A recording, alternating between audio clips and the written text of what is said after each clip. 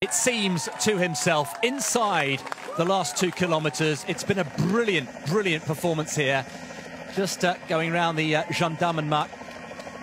And he will come out and emerge onto Unter den Linden. I reckon he's only 10 seconds outside the world record. Well, this is extraordinary.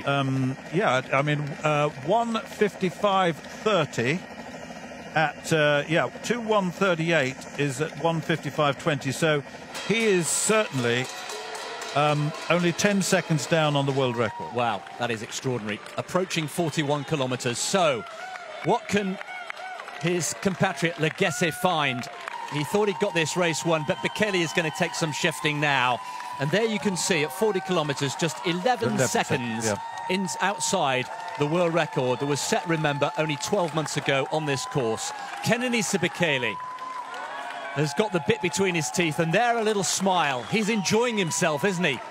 And why not? This could be one of the greatest comebacks, perhaps not the greatest victory we've ever seen, but one of the greatest comebacks that we've ever seen in a world marathon.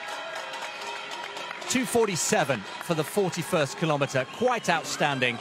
And Legesse looks a broken man now, really starting to hurt.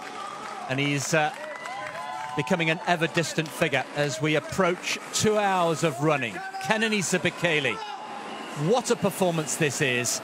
And very shortly, he will emerge onto Unter den Linden, that famous, famous road. There'll be a left turn into Unter den Linden, and then for the first time, he'll be able to see the Brandenburg Gate. Deep in concentration. He is trying. He is really going for this. He is. He's been watching, he's been looking at his watch time and time again, and he's proving himself this time. There's no dropout this time. This is a formidable performance. To be dropped so much after a 2:48 by Legesse over a thing. He's 5 seconds outside the world record. Well, he's going to be very, very close. It's astonishing. Well, we saw history last year in Berlin, quite astonishingly. Are we going to see history repeat itself here?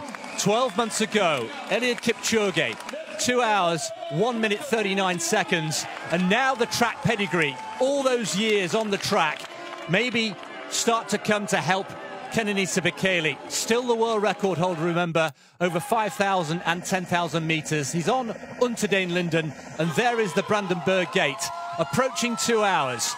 And then we can get him home. He was 10 or 11 seconds outside the world record, but he's getting closer and closer, and he's about to hit 2 hours.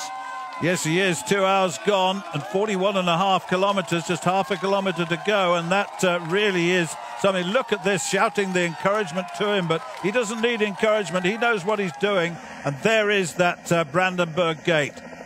Wow, what a race, what a run by Bekele. Well, Bekele could be making history here, approaching the Brandenburg Gate. He was down and out at 30 kilometres, remember. He looked a broken man. We don't know what the problem was, but he got himself back into the race. And now, what a feeling this must be. Kenenisa Bekele, he's won here before, remember, in 2016, 2:03.03, and now through the famous arches, and he's into the last few hundred metres. And he has exactly a minute, inside a minute, to get home inside the world record. Eliud Kipchoge must be watching on, feeling a very, very worried man. Inside 2 hours and 1 minute, approaching there. And the crowd going berserk into the final few hundred metres. This could be history again for the second year running. Kenenisa Bekele, one of the greatest comebacks of all time, perhaps. Let's try and call him home here.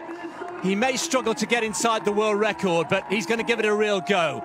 Kenenisa Bekele, 20 seconds to get inside the world record. It's going to be, as a bare minimum, the second fastest time of all time. He may well just fall short. 2:01.39, remember, the winning time last year. He's going to fall just outside that.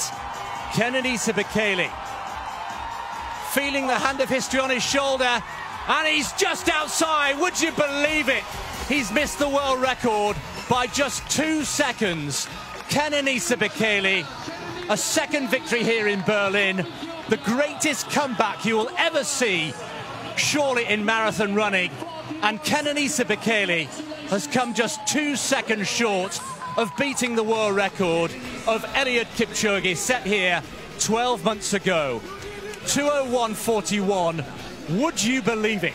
The second best time ever, but surely, Stuart, the greatest comeback ever. Such physicality over the last couple of kilometres. Such mental endurance and sheer determination took him to the line, just 2 seconds short of that run last year. But what about Legesse? Now, Legesse played his part.